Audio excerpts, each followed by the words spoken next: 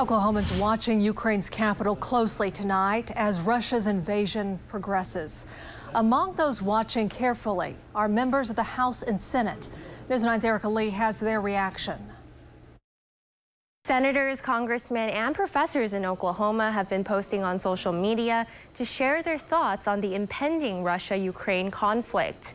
Some shared their thoughts with News 9 on the escalating situation. This afternoon, President Biden announced that the United States will be imposing sanctions against Russia.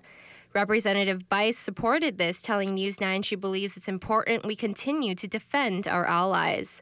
This is a power-hungry move by Putin that really threatens the stability of Europe and threatens the stability of peace around the world. And I'm glad that we are finally putting some sanctions into place. Others speculated about Russian President Vladimir Putin's reason for the attack in the first place. He's wanting to restore the Soviet Union to its old dictator, communist-style government. Representative Tom Cole put out a statement saying it is reminiscent of what the world witnessed almost a century ago in the 1930s, saying the world was slow to unite against aggression and it must not make the same mistake today. Senator James Lankford also weighing in, saying he and his wife are praying for the people of Ukraine. He also called the Russian leader a murderous dictator. Some lawmakers received an intelligence briefing on the situation today. Further updates are expected as the situation develops. Erica Lee, Oklahoma's Own, News 9.